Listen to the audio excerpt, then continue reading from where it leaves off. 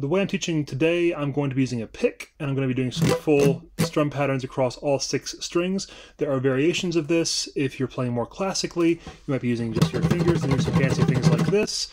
But for today, we're just going to be working on the pick. If you're just starting out, you might want to start by using a thinner pick rather than a thicker one, because as you're learning how to move across the strings, a thin pick has more give to it, so it'll bend more and easier. If you have a thick one, it's going to just hammer on those strings, and you could potentially end up breaking a string more easily until you learn how to control it more appropriately.